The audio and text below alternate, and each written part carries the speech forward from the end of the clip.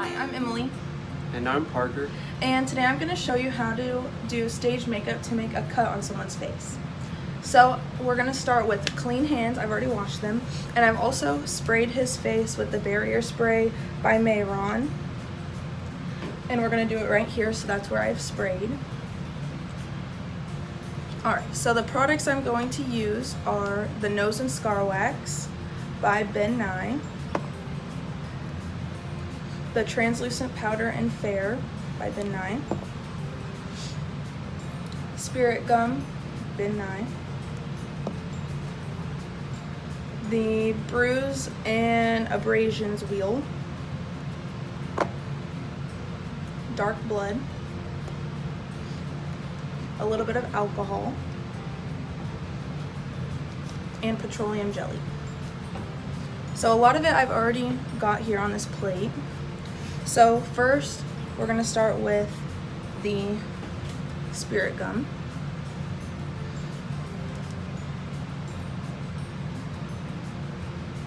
And you just take it out and you're going to place it where you're going to put the cut on someone's face, just to put an adhesive down before you put the wax down.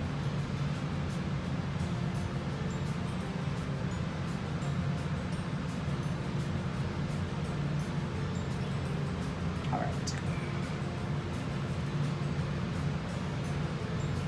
And next is the petroleum jelly. So you just put a little tiny bit on your fingers just to prevent them from sticking to the wax.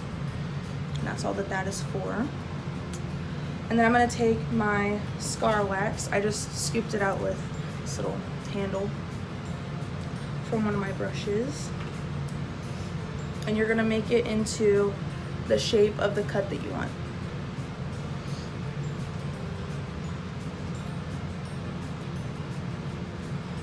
And then you're just going to place it down right where you put the Spirit Gum down. And now the Spirit Gum has kind of gotten tacky on the face while it's sat there. And then just use your fingers to kind of blend the edges down, but you're going to do more blending in a second.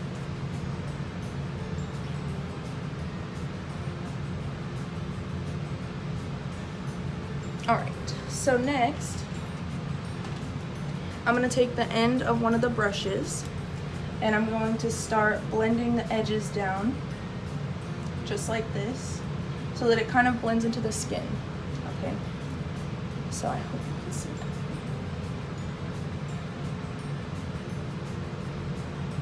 And you're going to do that around the entire thing on all the edges. And just blend it out.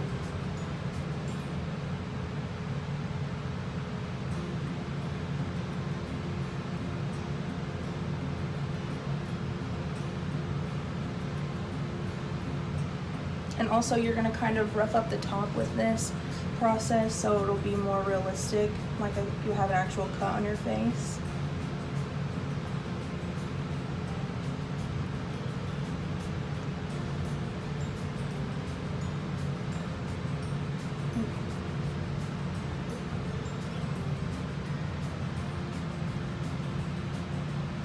And then if you think you have a little bit too much of the wax, you can just use that to remove a little bit of it. Like I had a little bit too much on one end that I just didn't really like there.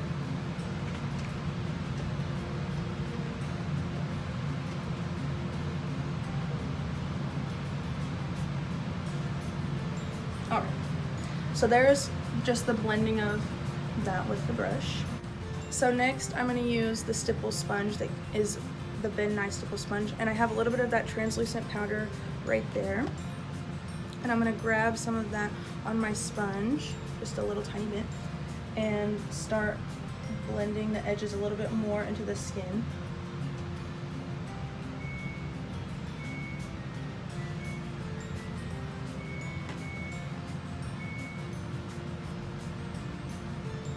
And using the stipple sponge will kind of make it, again, more realistic looking and have more of a 3D effect on the skin.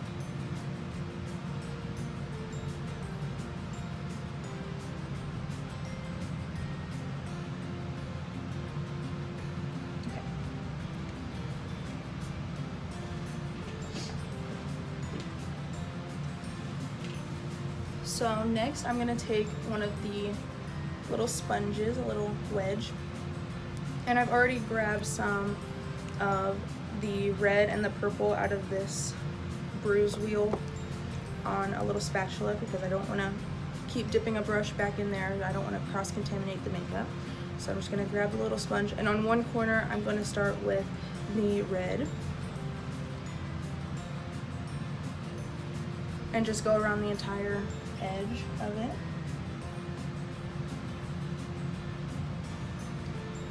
And with this, you're going to make it look like you just got this wound and then it's a little bit inflamed on the face.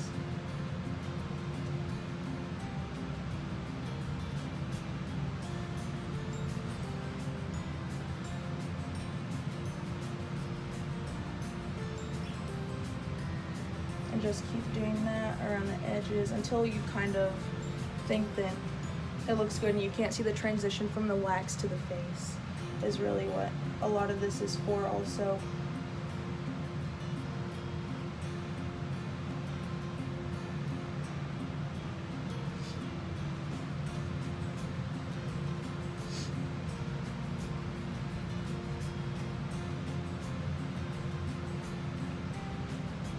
All right, and then you're gonna do basically the same thing with the purple and make it look kind of bruised, and with the other corner, so that if you need to go back and use the red, you're not mixing with two colors. So I'm just gonna grab a little bit of that purple on my wedge and just kind of blend that in with the red also to make it look like you have a bruise there.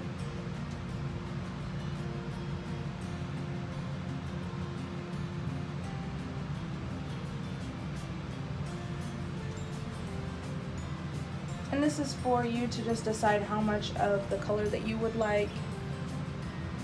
It's all just to the designer's choice, really, of what they think looks the best.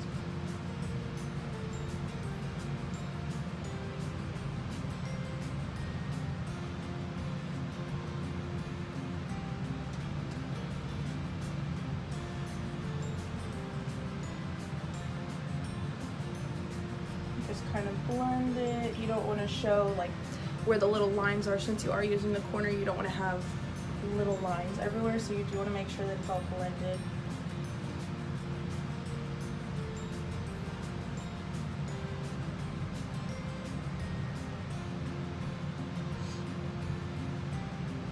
Make sure you get, since we did do so much texturing, make sure that you do get into all the little ridges and crevices in the face.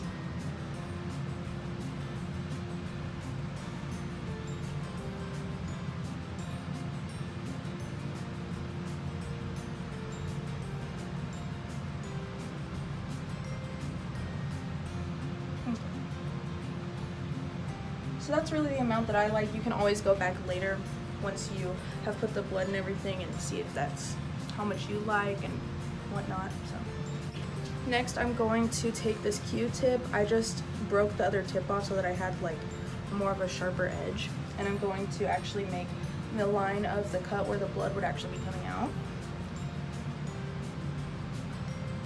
So you just kind of scoop it out with this.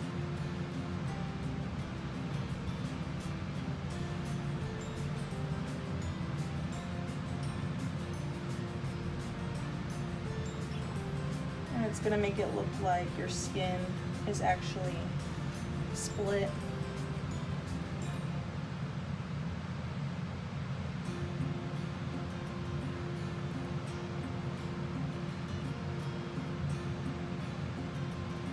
And again, this is to the designer, how deep that they want it, how wide and everything they really like.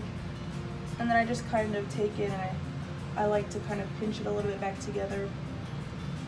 Alright, so I'm going to take the red and the purple again and kind of blend a little bit inside of this.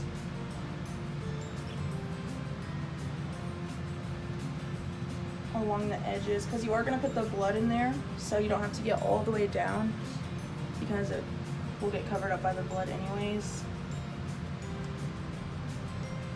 So So just up on the tops is really what we care about here. And you can take that sponge to kind of push the edges back together and whatnot, just to kind of get the look that is good for you. I'm going to take the same brush that I used at the beginning to blend the edges, and I'm going to use the bristles side. And I have a little bit of that fake blood right there, and a little dot. And I'm going to take just a small amount, you see there, and start running it along the edge in this little cut.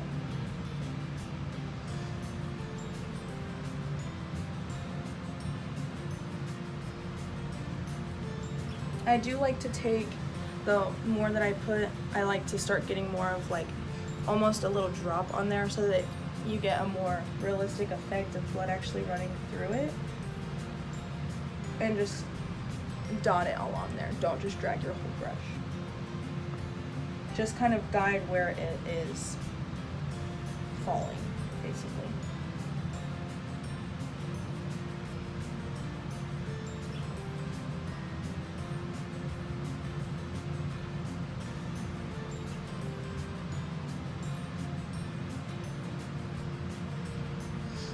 And you can take it along the edges. It's really up to you. You can even do a little bit of a splatter on it.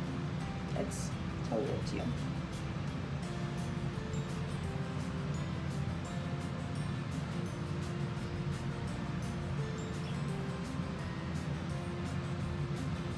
Okay. Now I am going to take a little bit more of the blood and the alcohol, and I'll show you why I have the alcohol. Alright, so I got a little bit more blood right here, and I put a tiny bit of the alcohol in the cap here just so it's easier for me to show you. And I'm going to take another Q-tip, just break the end off, make it easier for myself to use. Okay. And I'm going to just pour a little bit of the alcohol right there and mix it with the blood, and it will start to coagulate in there. Okay, so now you just take that, now it's a little bit more clumpy and a little more textured.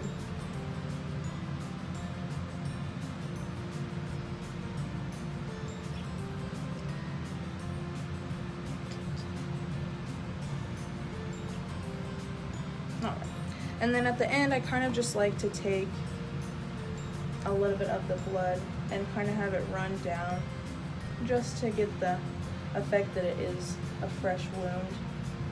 So it's kind of running down the end like that. And that's pretty much it. And that's the final product right there. And then also for the removal process, we have some cold cream that's gonna initially remove it after you I'm gonna probably scrape it off with a Q-tip or something and then use this to get the stage makeup off. And then next you're going to cleanse. I like to use the Purity Face Wash by Philosophy. I think that works really well. And then you're gonna tone just to get any extra makeup out of the pores, and this is what I prefer, is the Neutrogena, but you can use whatever toner works best for you. And then similarly, I have the Neutrogena moisturizer, just since that's a lot of steps and you want to add moisture back into your face. So thank you for watching. I hope that you learned a little bit here on how to do a little cut on someone's face, and yeah, hope you enjoyed.